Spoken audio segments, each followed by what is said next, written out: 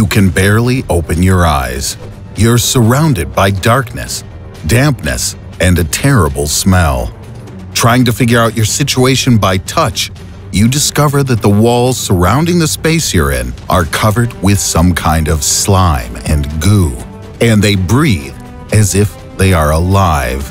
It's strange because just an hour ago you were on a yacht, coursing through the open ocean, wind blowing in your hair. Is it possible you suffered a shipwreck? Perhaps your drowning body became a victim of a sea monster. Yes, that's exactly right. The slippery, slimy barrier around you are the walls of a whale's stomach. Is there a chance for you to survive? And more importantly, escape? First, we need to figure out whether it's even possible for a whale to swallow a fully grown adult human being. Well, according to experts, it's conceivable that something like a blue whale from the baleen subspecies could easily engulf a human being whole. The baleen is one of the largest creatures to ever have lived on the Earth. That's over the entire multi-billion-year history of life on our planet. Also beneficial to your survival in this case, the baleen has no teeth, so he isn't going to chew you up before he attempts to swallow you. Most dinosaurs don't even come close to the size of this sea giant. Some baleen individuals, which, let's not forget, are mammals just like you and I, reach 115 feet long or 35 meters and have a weight of 380,000 pounds. That's roughly 173 metric tons. To put those numbers into perspective, this is the equivalent of about 40 African elephants. Just the tongue of a baleen whale alone often weighs as much as 3 tons, and its heart is bigger than a golf cart. 90 tons of food and water can fit into this mega animal's mouth at one time. It can also suck up to 11,000 pounds or 500 kilograms of plankton in a single slurp. With such parameters, this whale's mouth could fit not only you, but also half the passengers from a ship like the Titanic. But alas, this is where the swallowing act ends. A human body cannot advance further than the entrance to the whale's throat. In fact, this monster-sized creature has a throat normally no bigger than the diameter of a golf ball and literally cannot swallow anything larger than a small grapefruit. It's unlikely to ever be interested in something as big as a human being for lunch, as the animal's digestive tract is designed for much, much smaller prey. But if one day on a doomed sea trip voyage and subsequent shipwreck, you don't notice the approaching blue whale, then you truly very well could accidentally end up in its mouth. This journey would surely be unforgettable, to say the least, though in the end you may not be so overjoyed, or even alive.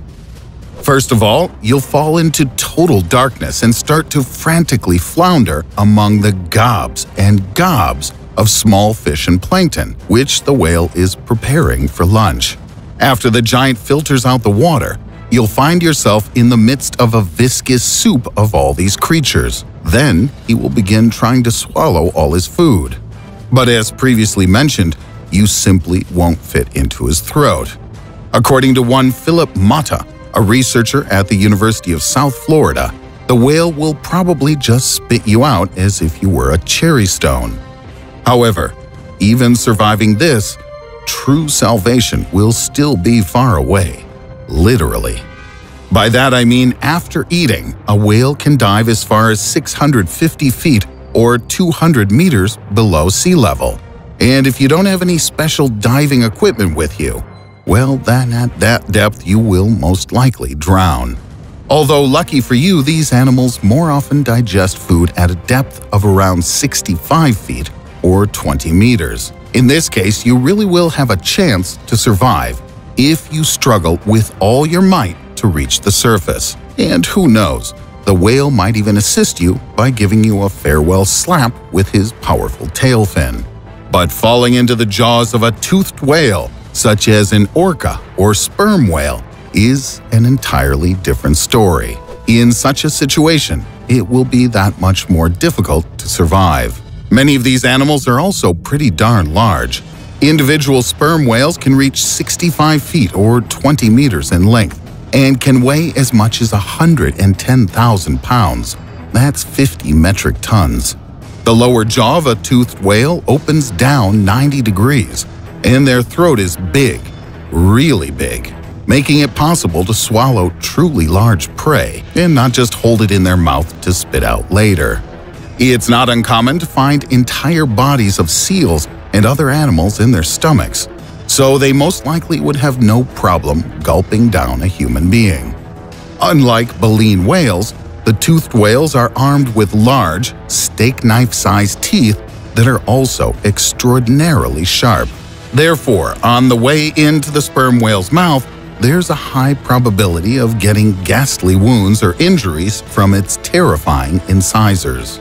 There's quite a collection of documentary evidence where these dagger-like teeth have cut off the arms, legs, and sometimes even the heads of whalers in an instant. So, if you're lucky enough not to get cut going into the sperm whale's mouth, then you'll find yourself relatively unscathed, and you'll simply get swallowed. Then you will fly down the mucous membranes of the animal's digestive tract in pitch darkness, landing in the gastric sac with its viscous and fetid walls. The whale actually has 4 stomachs, just like a cow, and you are in the first one. And this is also most likely where your amazing journey will come to an end. Your body will quickly begin to disintegrate and dissolve in this deadly bath of gastric juices, which, by the way, contain the ever-horrifying hydrochloric acid. In addition, you will begin to suffocate, as there is, of course, no air in the animal's stomach. It is true that whales have gas pockets in their intestines, but these are simply gaps in the intestinal tract filled with noxious methane. These gas pockets definitely won't help you to breathe. Then again, there are tons of stories on social networks about successful journeys through a whale's stomach. Most experts, however, have dismissed these stories as bogus, merely being conveyed in order to attract attention and increase ratings. Nevertheless, there is some documentary evidence for several of these incredible, almost unbelievable events. In 1896, the New York Times published a story that reported about a whaling expedition near the Falkland Islands. The whalers' ship, Star of the East, lowered its boats and began hunting for their prey, a huge sperm whale. They wounded the beast with a harpoon, following which the whale tore up one of the boats and slipped away. After a long search, the team could not find the sailor from the sunken boat, a man named James Bartley. A few hours later, the ship stumbled upon the now dead sperm whale. The harpoon injury had eventually proven fatal. The crew began to carve up the beast, and when they cut open the stomach, they found something big, unexpected, and certainly out of place. It turned out to be the missing sailor, James Bartley. He had spent almost 16 hours inside the sea monster and was unconscious, but still alive. His hands and face had turned a deathly pale from the gastric juices. He was reported to have looked more like a corpse than a living man. His skin was covered in a thick net of wrinkles, as if he had been boiled alive in a giant cauldron. The patient spent the next fortnight in a state of near insanity. He didn't seem to recognize any of his shipmates, nor talk to any of them for several weeks. Finally, at the end of the 3rd week, the sailor came back to his senses and recovered enough that he was soon able to work again. Only the unnaturally pale skin on his face, neck, and hands, those parts of his body that had been unprotected by clothing, was reminiscent of his time in the stomach of the sperm whale. They would always remind him and everyone else that he had once been swallowed whole by a leviathan from the deep and lived to tell the tale. The story of James Bartley aroused the interest of an English zoologist, one Professor Ambrose Wilson, in the late 1920s. He carefully reviewed the subject and came to the conclusion that the sailor really could have survived in the stomach of the whale. Wilson even unearthed another similar case from deep in some old archives. In 1771, a sperm whale bit a whaler's boat in half, swallowed one of the sailors, and disappeared underwater. After some time passed, the whale surfaced again and spat out his victim, Patooey.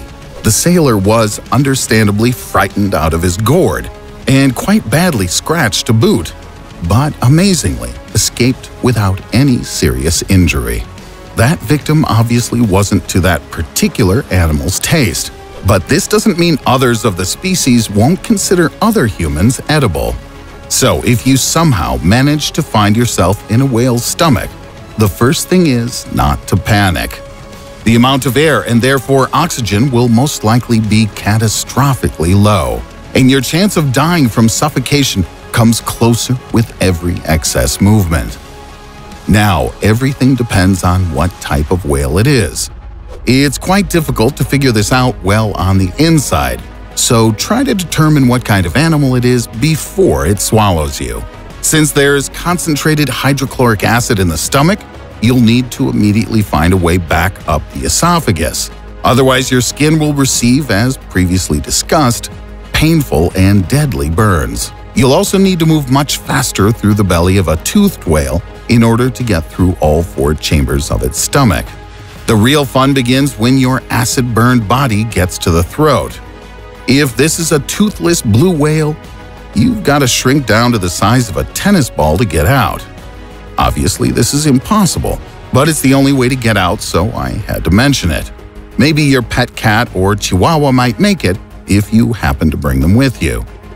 If it is a toothy sperm whale, you can get out and into the mouth no problem, but after that you'll have to get through the phalanx of sharp, dagger-like teeth. When you successfully get through these, you'll finally find yourself free, but perhaps minus a hand or a leg, which would probably be useful at this point as you need to swim to the nearest safe spot. But remember, even getting into the sperm whale's stomach in one whole piece is almost impossible in the first place. These monsters, like us, really do masticate their food quite well before sending it on to digest further down below. In a nutshell, your chances of surviving are pitifully minuscule at best. If you liked the video, leave a thumbs up, subscribe to our channel, and if you haven't already done so, press the bell button to always be there on time to watch the latest, greatest videos. And don't forget to tell all your friends about us, as with Ridddle, the more, the merrier.